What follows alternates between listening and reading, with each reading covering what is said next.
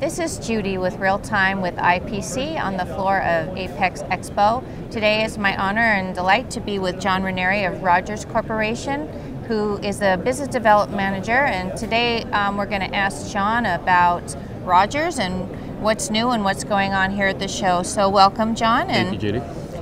For folks that don't know, just give us a quick overview of the laminate and circuit materials that Rogers manufactures. Sure, yeah, so Rogers is a global specialty materials manufacturer. We focus on engineered solutions for specific applications, and I'm part of the Advanced Connectivity Solutions division, and we really focus on printed circuit board materials, so that's laminate and pre-preg materials that make up the substrate of the printed circuit board. Right. We've been a leader in the RF market space, and we're now working on moving into the power electronics market space as well. So tell us what you're highlighting here at the show. So we're highlighting the 92 ml series of thermally conductive epoxy materials. And this again serves the power electronics market. In the power electronics market, what's really important, it's a little bit different than RF. We're talking about here routing and converting power rather than RF signals, right? And so what's really important is thermal management. These boards get very hot because the ICs involved are routing a lot of power. And so what designers do is they use a lot of different techniques to manage the thermal performance. The techniques involved are like heat sinks, heat pipes, different types of thermal spreaders like graphite spreaders, for example.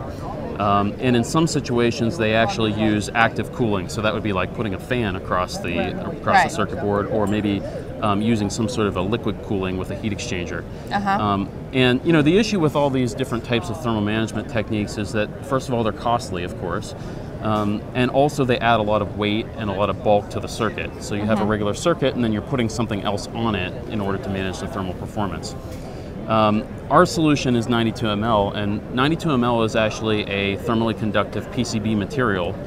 And that material actually has a high thermal conductivity. It's like 2 watts per meter Kelvin in the z-axis and 3.5 watts per meter Kelvin in the x and y-axis. And what that does is it conducts the heat through the circuit board, and it actually spreads the heat out over the surface of the circuit board. So that allows you to keep the junction temperature very cool without adding any additional cost or weight or taking up any additional space. So in the power electronics market, what specifically, I'm thinking maybe automotive, but what other applications specifically have those high power applications? Yeah, well, you definitely hit on one general market, which is the automotive market. Within there, automotive has challenges with weight and space, of course, and cost, so all three, and then you throw in reliability as well. Right. So reliability is extremely critical. The issue is that everything that you put into a car has to be put on the car, and then it's driven around for hundreds of thousands of miles. So every little bit of weight or space is critical. So within automotive, we see a lot of activity with electric vehicles and hybrid electric vehicles, and the number one application there would be power converters. This takes, like, for example, a DC to DC converter takes 12 volt power and changes it to 48 volts, for example. The other area in automotive is electronic control units, and these are the computers that essentially run cars nowadays. Your car is essentially a computer. As well as routing power to various functions. So those are the two applications there. The third I'd mention is LEDs. So LED lights all generate quite a bit of heat, and typically in LEDs what's used is what's called IMS, which is insulated metal substrate. All it is a one-layer circuit board that has a dielectric, and then it has aluminum underneath. So it's a plate of aluminum that acts as a heat spreader. And the last application is actually consumer electronics.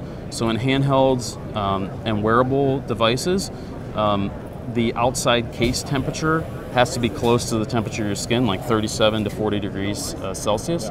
And so, when the CPU is running very heavily, you're playing a game or you're maybe using a camera, the temperature of the ICs inside increases, and you have to dissipate that heat somehow. And so that's another application that we see using this. Sounds like a really broad market and timely. Yeah. It is. Yeah. So good luck here at the show. Where can folks go to find out more about the 92 ml and the things that you're rolling out here at the show? And yeah, I'd suggest starting at our technology support hub. So that's at rogerscorp.com/techhub, TECHUB. And there you can find articles and videos, white papers and data sheets, all of the information that you need to learn more about the product. Great. And if you want, you can contact a sales engineer that will help you, with the design of your product as well through the tech hub. Okay. Well, thank you very much. It's been great to catch up with you, and good luck with your show. Thank you. And the 92 ml. Thank you very much. This has been Judy Warner with Real Time with IPC and John Ranieri of Rogers Corporation.